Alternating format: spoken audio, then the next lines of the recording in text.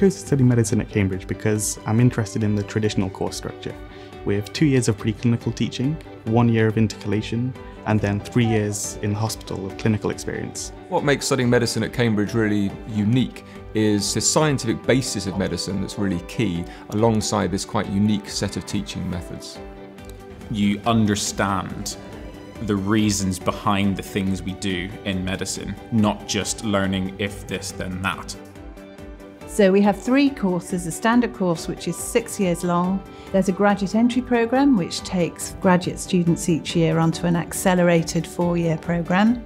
And then finally, for people who are very interested in research, we run an MB-PhD programme. We are actually putting into practice the phrase education in a research-rich environment. So the teaching facilities at Cambridge have been really good. We get lectures, seminars, practicals, and supervisions. With the supervisions, you get a chance to interact with an academic who may well be researching that particular field. And so that doesn't just mean you get to consolidate the lecture material, you get to go far beyond it.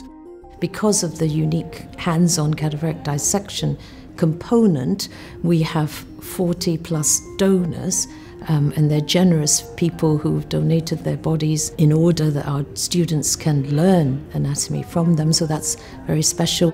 Students move from needing to be taught to being able to learn for themselves.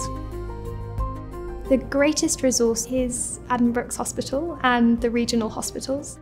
In 4th and 5th year, we have these things called student-selected components or student-selected placements in the hospital. It just means that you can pursue the things that interest you and the things that you're passionate about. This year I was able to watch 12 births and I'm particularly interested in pregnancy and in birth, and it's such a special moment in any family's life, and I was able to be there to see this happen 12 times. It was amazing. I got to spend some time in the anaesthetics department. I'd been taught how to manage the airway of a patient, and I realised that what I was doing was holding the head of another human being in my hands, very literally keeping her alive. And I was doing that as a 4th year medical student. I was literally keeping a patient alive, and that was exactly what I was hoping to come into medicine for. And I was getting to do that nearly from day one. So it was fantastic.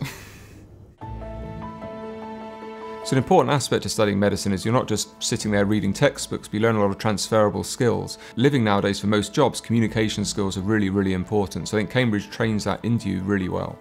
So I want to be a doctor after I graduate, but after having some research experience, I'm tempted to combine it with a bit of research. So I'm very interested in becoming an obstetrician, which is a doctor that deals with pregnant women.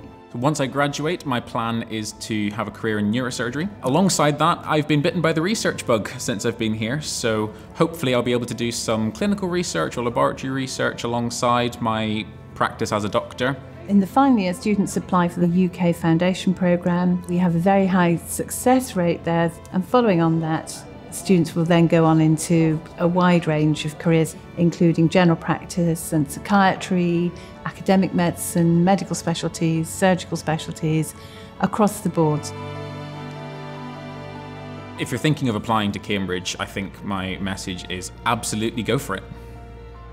I would suggest getting some work experience in a hospital or GP surgery and asking them about the challenges of being a doctor, but also the positive points of being in the medical profession.